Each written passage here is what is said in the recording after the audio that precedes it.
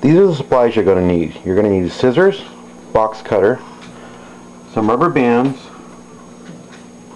a piece of old net or similar material,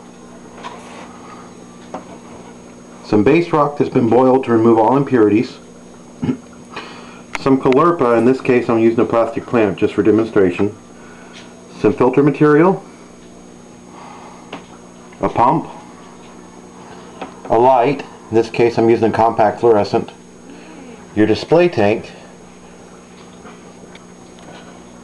a container that's food quality,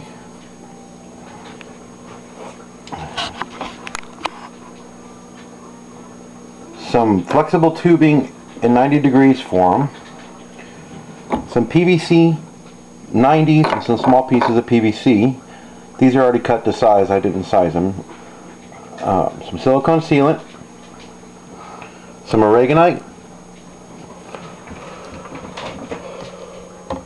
an empty soda bottle, some bricks or something to prop your Refugium on, and then water that's already ready. You've got your pH or salinity all matched up to your tank and your temperature.